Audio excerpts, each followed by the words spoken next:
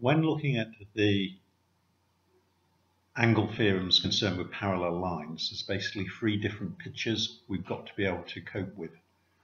What we've got to realize is if we draw a line across two parallel lines, we create two sets of four little angles. And on these, you can basically call them dots and crosses, and the dots and the crosses each have to add up to 180.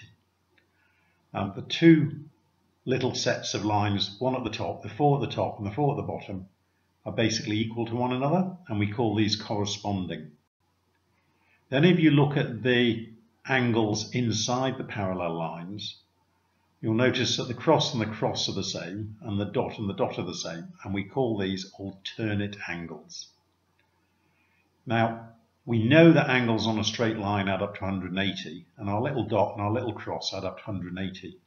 And if we look at those angles inside the parallel lines, you'll see on each side of the line, we've got a dot, we've got a cross. So both of those add up to 180. And we call those the co-interior angles.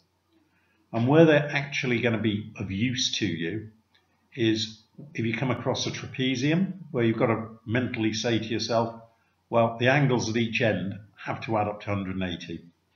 And also in a parallelogram, the angles at each end of that have to add up to 180. But in a parallelogram, it's even slightly more complex because the angles at the top add up to 180 and the angles at the bottom, because that's got two pairs of parallel lines.